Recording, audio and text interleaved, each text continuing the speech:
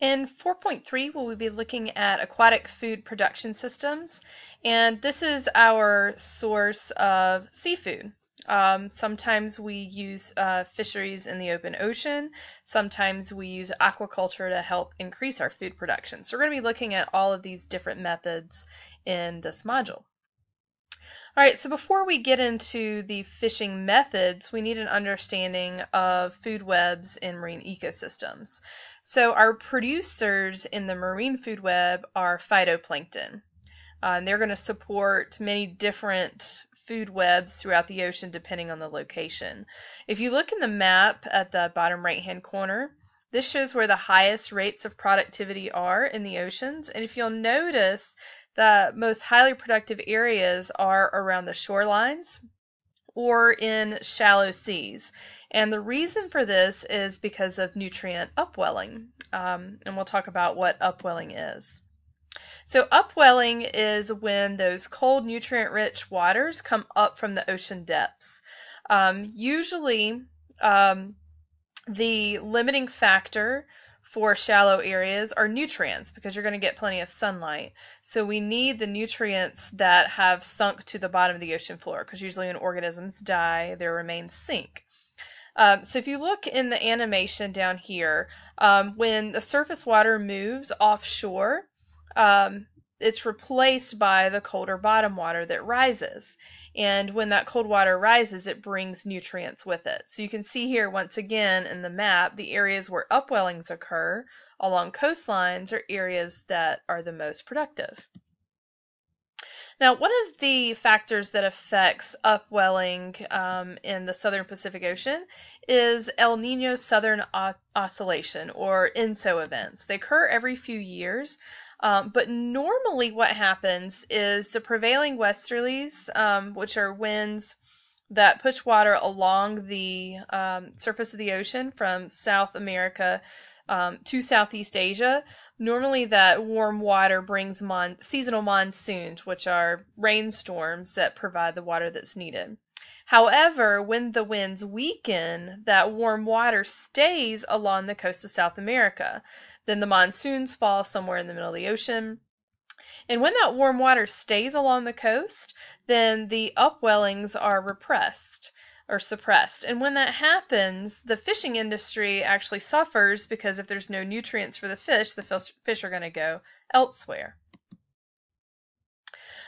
So fisheries are areas where we harvest fish. 90% of those are in the oceans. The other 10% are in freshwater.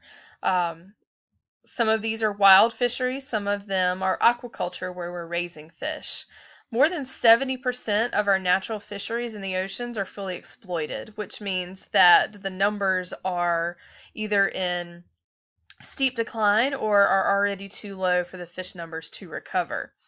And the demand is high for fish, and it's rising. Fish is high in protein and low in saturated fats. It also contains vitamins A, B, and D that are necessary for a healthy diet. And one of the things that we've seen in our more economically developed countries are that individuals are becoming more health conscious. So diets are including more and more fish because it's a healthy way to get protein as compared to beef. And if you see in the graph here at the bottom right shows the world food production of beef compared to farmed fish. And fish has actually risen up to where levels of beef are. All right, so there's different methods to fishing. There's been changes in fishing equipment, changing to fishing methods that have caused our fish stocks to drop and also damage to habitats. And harvesting of some species, like seals and whales, has become controversial. There are ethical issues over biorights, the rights of indigenous cultures, who's part of their culture to hunt whales. And also there's been international conservation legislation that affects what we can and cannot catch. So my intent was, as I showed you these different fishing methods, this little black box here in the corner was supposed to be a video. So I've also attached the PowerPoint to the module so you can go through and see what each of these methods look like. But dredging are metal frame baskets that are dragged across the seafloor, so you can imagine the damage that they cause to that seafloor habitat. We use these to collect shellfish, like oysters and clams, things that attach to the bottom. And so, in order to lift these organisms that are attached, the metal teeth dig into the seafloor. If we are impacting the seafloor habitat, then that greatly reduces the number of bottom dwelling species. So, this is an unsustainable method. Okay. The next type are gill nets, which use currents of nets. Once again, go back and check out these videos in the PowerPoint so you can see what the methods look like. But it's nets that are suspended. Sometimes they're anchored to the seafloor, sometimes they float at the surface. But fish swim right in. They can't see the nets. So we catch huge schools of fish, but also can accidentally capture what we call bycatch, which are unintended animals like sharks and sea turtles, or dolphins in the case of tuna.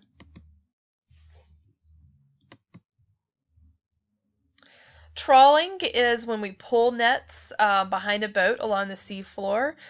These are also used to catch bottom-dwelling fish, similar to dredging. These are also known for catching bycatch, or organisms that are unintended, and a lot of those are thrown back, either dead or end up dying. This is very similar to dredging in that can damage the sensitive seafloor habitats. Long lining is using fishing lines behind the boats. They can be anywhere from 1 to 50 miles long that contain baited hooks. A lot of times they're near the surface and they can catch fish like tuna or swordfish, or they can be used for the deeper dwelling fish like cod and halibut. But the lines can also hook other species that are attracted to the bait that are unintended catch. Now, when we are controlling or setting yields for the amount of fish that can be caught, we use the term maximum sustainable yield, and that is the highest amount that can be taken without permanently depleting the stock. So we have to figure out how many fish and what size fish can be taken so that you're not impacting the harvest in future years. Generally, the maximum sustainable yield is about half of the carrying capacity, and usually fishing quotas, they will set slightly below that just to make sure that we will have a stock to catch from the following year. Some of the strategies that we can follow to avoid unsustainable fishing, in addition to setting quotas, there can be legislation at international, national, local levels, but ultimately at the individual level, we have to change human behavior. Some things that have been done: improving boats and fishing gear, using satellites to detect boats to help enforce some of the legislation, designating marine protected areas, and also restricting the type of fishing gear, such as the mesh on nets, which can help cut down on the amount of bycatch. And then we've also moved to using aquaculture, which is providing food resources outside of our ocean fisheries or our natural fisheries, and this method is expected to continue to rise as well. So advantages of aquaculture: it does account for over 50% of the world market for fish right now, so that takes the stress off of ocean fisheries. It is becoming more sustainable, and it is an efficient means of protein production when you compare it to beef production or our terrestrial livestock. However, there are disadvantages: loss of habitats, and there's a lot of pollution. The feed that we give the fish, antibiotics, and other medicine that are added to the pens that get out into the open ocean. Disease is spread very quickly because the fish are crammed into small spaces. And also, if the fish that are being farmed escape, a lot of times these are genetically modified and they breed with the natural fish, which can create problems in the open ocean. There's several different types of aquaculture. One is a hatchery, where the fish are bred and reared in nurseries. Sometimes they are kept in the nurseries until it's time to harvest them. Sometimes they are released into the wild capture fisheries. When they are released, they do compete with the wild populations for food, which can be an issue. And as I said before, if they're genetically modified, they can interbreed. And anytime that you have genetically modified that interbreed, then that can decrease the genetic diversity of the gene pool. And so that can threaten the viability of these wild populations. Second method is an open net pen or cage, which encloses the fish offshore. So it keeps them in an open body of water. But what happens is the waste from the fish still are passed to the wild habitat, and they can also escape their pens and disrupt the wild populations. Ponds are used in coastal areas or inland areas, usually for shrimp, catfish, and tilapia. The wastewater can be contained and treated. However, the untreated wastewater can pollute the surrounding environment and even seep into the groundwater, which has create problems. A lot of the shrimp ponds have been constructed in what used to be mangrove forests, and we have lost 3.7 million acres of this important coastal habitat.